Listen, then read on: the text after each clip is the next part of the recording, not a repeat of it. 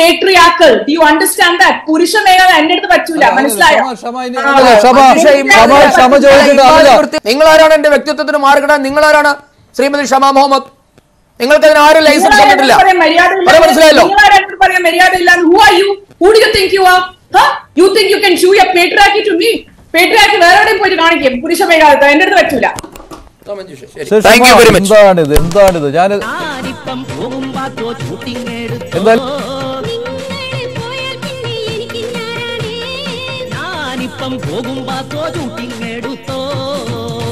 അതാ അടുത്ത ആള് ഇറങ്ങിപ്പോയി. അടുത്ത ആളും ചർച്ചയിൽ നിന്ന് ഇറങ്ങി ഓടിപ്പോയി. നമ്മള് മാതൃഭൂമിയിൽ നിന്ന് ഒരു സംഖ്യ രാവിലെ ഇറങ്ങി ഓടിയ വാർത്ത വീഡിയോ ചെയ്തിരുന്നേ. ഇപ്പൊ ഇത് അടുത്ത ആളും പോയി. എനിക്ക് തോന്നുന്നു ഇന്നത്തെ ഇവരുടെ വാട്സാപ്പ് യൂണിവേഴ്സിറ്റിയിലെ തീരുമാനം തന്നെ ഇതായിരുന്നു തോന്നുന്നു. ഉത്തരം പറയാൻ പറ്റാത്ത വല്ല ചോദ്യം വന്നാൽ ഒന്നുകിൽ ഇറങ്ങി ഓടിക്കോണം, അല്ലെങ്കിൽ സഹ പാനലിസ്റ്റിന്റെ തന്തയ്ക്ക് വിളിക്കണം. ന്യൂസ് 18 ചാനലിലും മാതൃഭൂമിയിലും ഓരോ കാരണമുണ്ടാക്കി ഇവർ ഇറങ്ങിപ്പോയി. 24 ചാനലിൽ സഹ പാനലിസ്റ്റിന്റെ തന്തയ്ക്ക് വിളിച്ചു. ഇതാണ് ഇന്നലെ സംഭവിച്ചത്. സന്ദീപ് വചസ്പതി പോയതിന് സത്യത്തിൽ ഒരു കാരണവുമില്ല. ഷമ മുഹമ്മദിനെ ഇഷ്ടമല്ല. അതുകൂടാതെ ഉത്തരം പറയാൻ ബുദ്ധിമുട്ടുള്ള ചോദ്യം ഷമ ചോദിച്ചു. ഡൽഹി പോലീസ് ആരുടെ കീഴിലാണ്? ഇതായിരുന്നു ഉത്തരം പറയാൻ ബുദ്ധിമുട്ടുള്ള ആ ചോദ്യം. ചർച്ചാ വിഷയം ഗുസ്തി താരങ്ങൾക്ക് കിട്ടേണ്ട നീതി. അല്ല, ഇത് എന്താണ് നരേന്ദ്രമോദി സർക്കാരിന്റെ നയവുമായി ഇതിനെന്താ ബന്ധമെന്ന് മനസ്സിലാവുന്നില്ല. ഞാൻ പറഞ്ഞല്ലോ, ഇത് നമ്മൾ ഡൽഹി പോലീസ് ആരുടെയില്ല. ഒന്ന് മറുപടി പറയോ? ഡൽഹി പോലീസ് ആരുടെ റിപ്പോർട്ട് ചെയ്യുന്നത്? അമിത്ഷാ. അമിത്ഷാ ആരാ? ആഭ്യന്തരമന്ത്രി. പിന്നെ നരേന്ദ്രമോദി. അമിത്ഷാ അല്ലെ? നിങ്ങൾ ഇങ്ങനെ കളിക്കാൻ പാടില്ല. ഇവിടെ വന്ന് കള്ളം പറയരുത്. അമിത്ഷാന്റെ അടിയിലാണ് ഡൽഹി പോലീസ്. ക്ഷമ, ഇപ്പൊ ഈ പാനലിലെ ഏക സ്ത്രീയായി നിങ്ങളാണ് ഇവിടുത്തെ ഏറ്റവും വലിയ വിഷയം. സാറേ, തെറ്റ് എന്റെ അടുത്താണ്, എന്നോട് ക്ഷമിക്കണം. എന്താണ് യഥാർത്ഥത്തിൽ ഉണ്ടായതെന്ന് ഞാൻ പറഞ്ഞുതരാം. സ്വകാര്യാണ്, വരൂ. അവിടെ നിൽക്ക്, ഞാൻ പിന്നെ പറയാം. അവിടെ നിൽക്ക്. രാജ്യത്തിന്റെ അഭിമാനമായ ഗുസ്തി താരങ്ങൾ നൽകിയ പരാതിയിൽ ബലാത്സംഗിയെ അറസ്റ്റ് ചെയ്യുന്നില്ല. അറസ്റ്റ് ചെയ്യേണ്ടത് ഡൽഹി പോലീസാണ്. ഡൽഹി പോലീസ് അമിത്ഷായുടെ കീഴിലാണ്. എന്നിട്ടും സന്ദീപ് നിഷ്കളങ്കനെ പോലെ അങ്ങ് ചോദിക്കുകയാണ്, ഈ കേസിലും പരാതിയിലും നരേന്ദ്രമോദി സർക്കാർ എന്ത് ചെയ്യാനെന്ന്. അത് ക്ഷമ ചോദ്യം ചെയ്തു. ഉടനെ പറയുന്നു ക്ഷമയാണ് പ്രശ്നക്കാരിയെന്ന്. അതെ, ചോദ്യങ്ങൾ ചോദിക്കുന്നവരാണല്ലോ ഏറ്റവും വലിയ രാജ്യദ്രോഹികൾ എല്ലാ കാലത്തും. നിങ്ങൾക്ക് പല ചോദ്യങ്ങളും ഉണ്ടാകാം. അത് എവിടെങ്കിലും ഒരു മൈക്ക് വെച്ച് അവിടെ പോയി പ്രസംഗിക്കായിരിക്കും നല്ലത്. ചാനൽ ഫ്ലോർ ആണ്. ഇവിടെ സ്റ്റിപ്പുലേറ്റഡ് ആയിട്ടുള്ള ചോദ്യങ്ങളാണുള്ളത്. അതിന് മറുപടി പറയാനാണ് ഇവിടെ ഇരിക്കുന്നത്. ഞാൻ ട്രൗസറിൽ ക്ഷമ, ഞാൻ സംസാരിക്കുമ്പോൾ ഇടപെട്ടാൽ ഞാൻ ഈ പാനലിൽ നിന്ന് പോകും.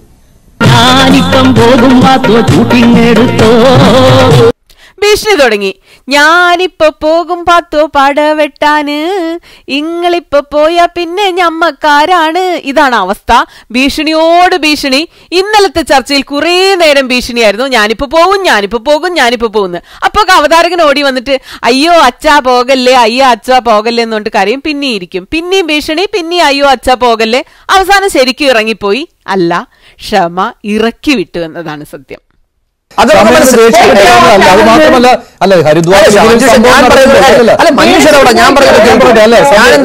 രണ്ടുപേരെയും ഞാൻ ശാന്തമായിട്ട് ജനാധിപത്യപരമായ രീതിയിൽ ചർച്ചയിൽ ഇടപെടുന്നതും ഇടയ്ക്കിടയ്ക്ക് ഇരുന്ന് ടീസ് ചെയ്യുന്നതും തമ്മിൽ ഒത്തിരി വ്യത്യാസമുണ്ട്. ഞാൻ സംസാരിച്ചുകൊണ്ടിരിക്കുമ്പോൾ നിങ്ങൾ ഇങ്ങനെ ചോദ്യം ചോദിച്ചുകൊണ്ടിരുന്നാൽ ഞാൻ അപ്പോൾ ചർച്ചയിൽ നിന്ന് പോകും. എനിക്ക് നിങ്ങളെ ഭയമാണെന്ന് തന്നെ നിങ്ങൾ നാടുകളെ പറഞ്ഞോളൂ. എനിക്കിങ്ങനെ നിലവാരം കുറഞ്ഞ എന്താണ് പറഞ്ഞ ബ്ലാ ബ്ലാ വർത്തമാനത്തിന് മറുപടി പറയാൻ സമയമില്ല.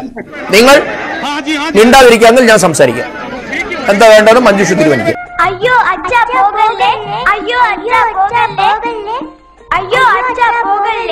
വീണ്ടും ഭീഷണി, ക്ഷമയെ വ്യക്തിഹത്യ. പിന്നെ സത്യത്തിൽ ചർച്ചകളിൽ ക്ഷമയുള്ള ചർച്ചകളിൽ കുറച്ച് ഒച്ചയും ബഹളവും ഒക്കെ ഉണ്ടാവുമെങ്കിലും ഇന്നലെ ക്ഷമ കാര്യമാത്ര പ്രസക്തമായ ഉത്തരം കിട്ടേണ്ട ചോദ്യങ്ങൾ മാത്രമാണ് സന്ദീപിനോട് ചോദിച്ചത്. അതിന് മറുപടി പറയാൻ പറ്റാത്തത് കൊണ്ട് തന്നെയാണ് സന്ദീപ് ഇറങ്ങിപ്പോയത്. സന്ദീപ് അതിന്റെ ഇടയ്ക്ക് പറയുന്നുണ്ടായിരുന്നു, ഞാൻ പ്ലാൻ ചെയ്ത് വന്ന ചർച്ച ഇതല്ല, പെട്ടെന്ന് ഇവിടെ ഭയങ്കര വിഷയങ്ങൾ ഉണ്ടായപ്പോ ഈ ചർച്ചയിലായിപ്പോയി. അപ്പൊ വേറെന്തോ ചർച്ച ചാനല് പകല് പ്ലാൻ ചെയ്തിരുന്നു എന്ന് തോന്നുന്നു. അതിനുവേണ്ടി എന്തൊക്കെയോ മണ്ടത്തരം കാണാതെ പഠിച്ചിരുന്നു. അത് പറയാൻ പറ്റിയില്ല.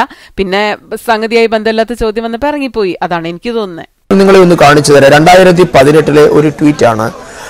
അതായത് ഏകാമ്ര സ്പോർട്സ് ലിറ്റററി ഫെസ്റ്റിവൽ നടക്കുകയാണ്. Asia's first international sports literary festival 2018. ആ വേദിയിൽ ഇരുന്നിട്ട് ആങ്കർ വിനേഷ് ഫോഗട്ടിനോട് ചോദിക്കുന്ന ഒരു ചോദ്യമാണ്, what are your thoughts on me to movement? Has anything happened to you? ഈ ചോദ്യം 2018 ലാണ്. അതിന് വിനേഷ് ഫോഗട്ട് പറഞ്ഞ മറുപടി ഞാൻ വായിക്കാം. By God's grace nothing has happen to me. May be I M A wrestler, so people are afraid of me. Date 9 November 2018. ഇനി നിങ്ങൾ പറയൂ. അല്ല ക്ഷമ പറയട്ടെ.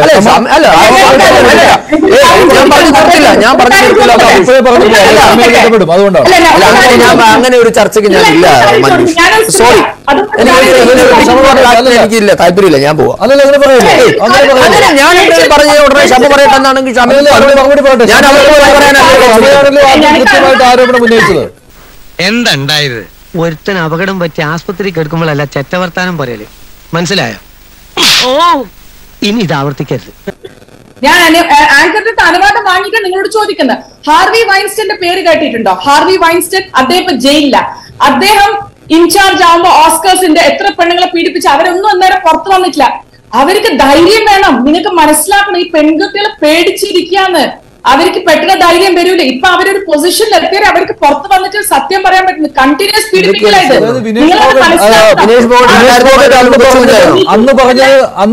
അന്ന് പറഞ്ഞത് കള്ളമാണെന്നാണോ ശ്രീമതി ക്ഷമ? അല്ല, ഞാൻ കള്ളമെന്നല്ല പറയുന്നത്. ഇദ്ദേഹം ഒരു ഉദാഹരണം. ഞാൻ ഇത് കാണാത്തൊരു കാര്യം. പക്ഷെ ജനറലി എന്താ പറ്റുന്ന സ്ത്രീകൾക്ക്, ഇപ്പൊ ഹാർവി വൈൻസ്റ്റന്റെ മീ ടു മൂവ്മെന്റ് കുറെ സ്ത്രീകൾ അന്നൊന്നും പറഞ്ഞിട്ടില്ല ആ സമയത്ത്, ഇത് നടന്നുകൊണ്ട സമയത്ത്. പക്ഷെ എന്നാലും ഈ മൂവ്മെന്റ് എത്തിയും എല്ലാവരും വന്ന് സത്യം പറയാം. ബിക്കോസ് അവരെല്ലാം ഒരു ഫ്രജൈൽ സ്റ്റേറ്റ് ഓഫ് മൈൻഡില്ല. അവരിപ്പം അവിടെ ഭീഷണിപ്പിടിപ്പിക്കും. അവരന്നേരം ഒരു മെഡലിസ്റ്റ് ആയിരിക്കില്ല. അപ്പൊ അവർക്ക് എന്നേരം ആ ധൈര്യം ഉണ്ടാവില്ല പുറത്ത് പറയാൻ. നിങ്ങൾക്ക് മനസ്സിലാക്കണം, ഒരു സ്ത്രീ, നിങ്ങളൊരു സ്ത്രീയല്ല, ഞാനൊരു സ്ത്രീയാണ്. എന്തൊരു ഭീകരമായ അവസ്ഥയാണ്. ഇരകളെ അപമാനിക്കുന്നു, അതിൽ അവതാരകൻ ഇടപെട്ടില്ല. പക്ഷെ ക്ഷമയെങ്കിലും ഇടപെടണ്ടേ? ഇരകൾ എന്ന് പരാതിപ്പെടണം, എപ്പോ പരാതിപ്പെടണം, എപ്പോഴാണ് ഇതിന്റെയൊക്കെ ധൈര്യം ഉണ്ടാവുക? എത്ര ട്രോമയുണ്ട്, അവരെ എത്രമാത്രം ഭീകരമായ മാനസികാവസ്ഥയിലൂടെ കടന്നു വന്നിട്ടാണ് ഇത് പുറത്തു പറയാനുള്ള ധൈര്യമുണ്ട്. നിങ്ങൾ വിചാരിക്കുന്നുണ്ടോ ഒരു റേപ്പ് ചെയ്യപ്പെട്ട ഒരു പെൺകുട്ടിക്ക് ഉടനെ ഓടി വന്ന് ഇതാ എന്നെ റേപ്പ് ചെയ്തെന്ന് പറയാൻ പറ്റുന്നു? അതോ വർഷങ്ങളെടുത്ത് കാലങ്ങളെടുത്താണോ ചിലപ്പോൾ അത് പറയാൻ പറ്റുക? ഇപ്പൊ ഇവര് തെരുവിലിറങ്ങി ബഹളം വെക്കുന്ന കാണുമ്പോൾ നിങ്ങൾക്ക് തോന്നുന്നുണ്ടാവും ഇത് വളരെ ഈസിയാണെന്നല്ല. അവർ ഒരുപാട് കാലത്തെ പ്രയത്നത്തിലൂടെ ഒരുപാട് പ്ലാൻ ചെയ്ത് എത്രയോ കഷ്ടപ്പെട്ട് ആ ട്രോമയെന്നൊക്കെ പുറത്തു വന്നിട്ടാണ് അവർക്ക് നാവ് പോലും പൊങ്ങുന്നുണ്ടാവുക. ഒരു സുപ്രീം കോടതിയുടെ ഒക്കെ വിധി പോലുമുണ്ട്, ഇത്തരത്തിൽ ഇരകളെ ചോദ്യം ചെയ്യാൻ പാടില്ല എന്ന്. ഒരാൾക്ക് ഏത് സമയത്തും പരാതിപ്പെടാമെന്നും ഒരാൾ പരാതിപ്പെടാൻ വൈകി എന്ന് വെച്ചാൽ കുറ്റകൃത്യത്തിന്റെ ഇത് കുറയുന്നില്ല. അങ്ങനെയൊക്കെ ഒരുപാട് വിധികൾ എല്ലാ കോടതികളിൽ നിന്ന് വന്നിട്ടുണ്ട്. പച്ചയായിട്ട് ഇരുന്ന് ഇരകളെ അപമാനിക്കുകയാണ് സന്ദീപ് ചെയ്യുന്നത്. അല്ല, അങ്ങനെയല്ല ഞാൻ പറഞ്ഞത്. സന്ദീപ് അവർ മറുപടി പറഞ്ഞു. ഞാൻ അവരോട് ചോദിച്ചു, അങ്ങനെയാണെങ്കിൽ മാറ്റി പറയുകയായിരുന്നോ വിനേഷ് ഫോഗട്ട്? അപ്പോൾ അവർ പറഞ്ഞു അല്ല, അവർക്കന്ന് പറയുവാനുള്ള ഒരു സാഹചര്യം ഉണ്ടായിരുന്നില്ല തുറന്നു പറയാനെന്ന്. അപ്പോൾ ഞാൻ പറഞ്ഞു ശരിയാണെന്ന്. ബ്രിജ്ഭൂഷൺ ഒരു വലിയ അധികാര കസലിരുന്ന സമയമാണ്. ഇത് താങ്കളുടെ മറുപടിയാണ്. ഇത് താങ്കളുടെ മറുപടിയാണ് സന്ദീപ്. മഞ്ജുഷ്, ഞാൻ ഒരു കാര്യം പറഞ്ഞേ, ഇവര് ഒരാള് തെറ്റ് പറയുമ്പോ അവരൊരു ക്രിമിനൽ ആക്കും. നിങ്ങൾക്ക് ഓർമ്മയില്ലേ ഞങ്ങളെ കർഷകരെ വിളിച്ചത് ഖാലിസ്ഥാനി, ടെററിസ്റ്റ്, എന്താ അർബൻ നക്സലൈറ്റ് എന്തെല്ലാം വിളിച്ചിരിക്കുക? അല്ല, അങ്ങനെ പറയരുത് സന്ദീപ്. മൈക്ക് വെച്ചിട്ട് മറുപടി പറയൂ. അയ്യോ അച്ഛാ പോകല്ലേ, അയ്യോ അച്ഛാ പോകല്ലേ, അയ്യോ അച്ഛാ പോകല്ലേ. പ്രേക്ഷകരുടെ ശ്രദ്ധയിലോട് പറയാം, ന്യൂസ് 18 ചർച്ചയ്ക്ക് എന്നെ വിളിക്കുമ്പോൾ ഈ സ്ത്രീയാണ് ഓപ്പോസിറ്റ് പാനലുണ്ട്, ഞാൻ വരില്ലായിരുന്നു. സോറി. അത് നല്ല കാര്യം. എന്നെ പേടിയല്ല. കോൺഗ്രസ് അല്ല, സന്ദീപിനും മറുപടി പറയുന്നത് എന്തോരം അവസരം തന്നു മഞ്ജുഷേ. ഞാൻ പറഞ്ഞല്ലോ ഇതൊരു അല്ലല്ലോ, അങ്ങോട്ടും ഇങ്ങോട്ടും ചോദ്യങ്ങൾ ചോദിച്ചല്ലേ പോയുള്ളൂ.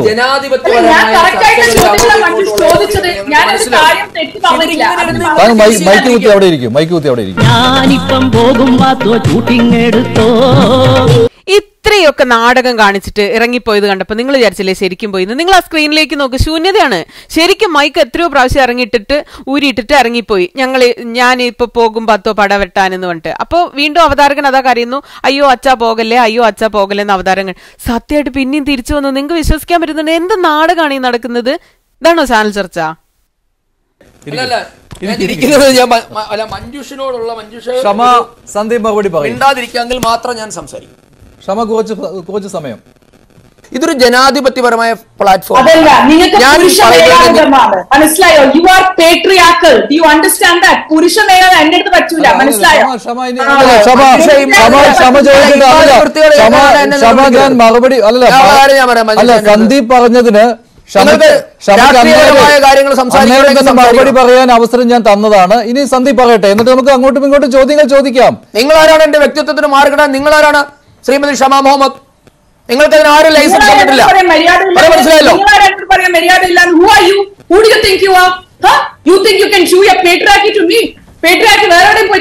പുരുഷ മേഘാലത്ത് എന്റെ അടുത്ത് പറ്റൂല. എന്താണിത്?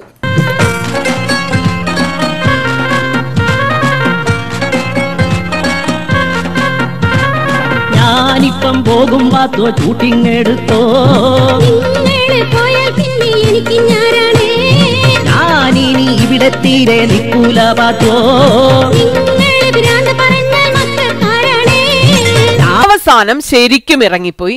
എന്തായാലും ഇയാളുടെയൊക്കെ അവസ്ഥ ചർച്ച ചെയ്യാനേ സമ്മതിച്ചില്ല. അലമ്പുണ്ടാക്കിയിട്ട് ബാക്കിയുള്ളവരെയും വിഷയം പറയാൻ സമ്മതിച്ചില്ല, ബാക്കിയുള്ളവരെയും ചർച്ച ചെയ്യാൻ സമ്മതിച്ചില്ല. പുള്ളി ഇറങ്ങിപ്പോവുകയും ചെയ്തു.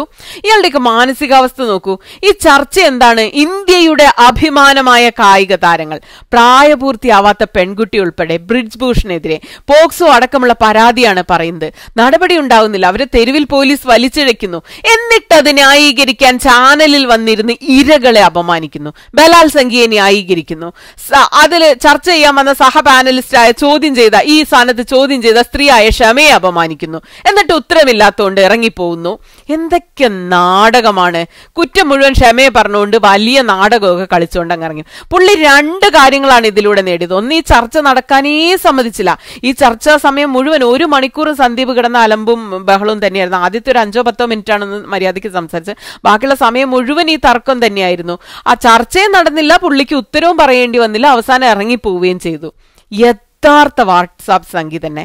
പ്ലാൻ ചെയ്ത ഏതോ വിഷയമായിരുന്നു ചർച്ചയ്ക്ക് എടുക്കാൻ അവർ പ്ലാൻ ചെയ്തിരുന്നത്. പെട്ടെന്ന് ഈ ഗുസ്തിക്കാരുടെ വിഷയം ഇത്രയും ഭീകരമായിട്ട് അവർക്ക് കിട്ടിയ മെഡല് ഗംഗയിൽ ഒഴുക്കുന്നു പറഞ്ഞപ്പോൾ ഈ വിഷയം എടുക്കേണ്ടി വന്നു. അപ്പോൾ അതിനെക്കുറിച്ച് പ്ലാൻ ചെയ്യാത്തതുകൊണ്ടോ പഠിക്കാത്തതുകൊണ്ടോ ആയിരിക്കും അലമ്പുണ്ടാക്കി ചർച്ച കൊളാക്കിയതെന്നാണ് എനിക്ക് തോന്നുന്നത്. എന്തായാലും പ്രേക്ഷകർക്ക് നല്ല നേരം പോക്കായി എന്ന് പറയാൻ പറ്റുമെന്ന് എനിക്കറിയില്ല. എല്ലാവരുടെ സമയത്തിനും വാല്യൂ ഉണ്ട്. എങ്കിലും ഇവരുടെയൊക്കെ തനി നിറം വ്യക്തമായി തിരിച്ചറിയാൻ പറ്റി. ബലാത്സംഗിയെ ന്യായീകരിക്കാൻ വേണ്ടി പെൺകുട്ടികളെ അപമാനിക്കുന്ന, കുഞ്ഞു പെൺകുട്ടികളെ വരെ അപമാനിക്കുന്ന ഇവരുടെ തനി നിറം തിരിച്ചറിയാൻ പറ്റിയെന്നൊരു ഗുണം ഈ ചർച്ചയ്ക്കുണ്ടായി.